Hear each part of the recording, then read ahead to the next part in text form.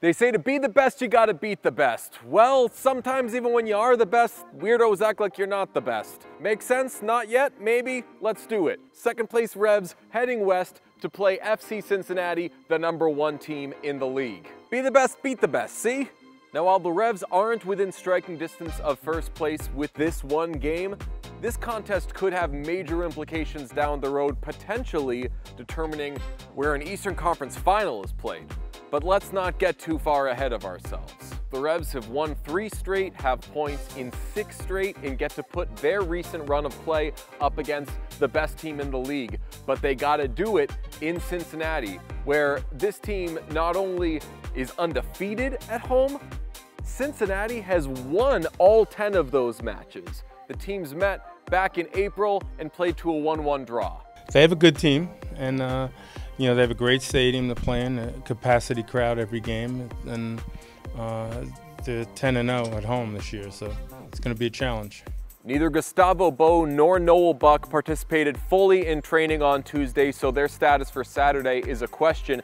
If Bo is unable to go, that could mean increased opportunity for Giacomo Vrioni, who scored the game winner last week against Toronto.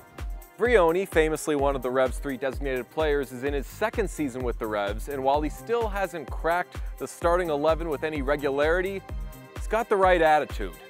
More you play, more you feel healthy on the fitness level, because you know, more you play and more maybe the things will come, you know. So, but at the end, you know, I'm trusting the process, I'm trusting the coach, and hopefully I will get from the starting 11. He's a young player. He's not real experienced in this league yet, and he's getting better. Now for the other news. Major League Soccer All-Stars were announced this week, and congratulations are in order for Djordje Petrovic, and that's it? Somehow Carlos Gil is not an All-Star, despite leading the league, tied for the league lead, you know what I mean, in assists, 2nd in key passes, plus he's got 7 goals. See, Carlos Gil, he of being Carlos Gil, is not an All-Star. Bruce? Carlos didn't make the 26. You shouldn't be calling it an All-Star team if Carlos Gil's not on it. That's my head coach and sporting director. Hey, Ryan Spalding is back with the team. He was on loan with the Tampa Bay Rowdies of the USL, but he is back with the team now, hoping to shore up a back end that is without DeJuan Jones, because DeJuan Jones famously on national duty playing for the US men's national team. It's a great time. Obviously, I've been keeping up with the Revs as I was down there, and when I got the call to come back, I was super excited, and just I was more ready that I knew I was getting 90s down there, so I was like, I can really come up here and hopefully make an impact and keep this run of form going. And sometimes I do and I'll leave you with this. Well, guess what, folks? I'll leave you with this. You know who I saw walking on the field Tuesday in training?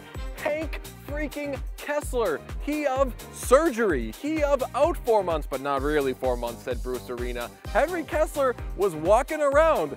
Was it the best walk I've ever seen?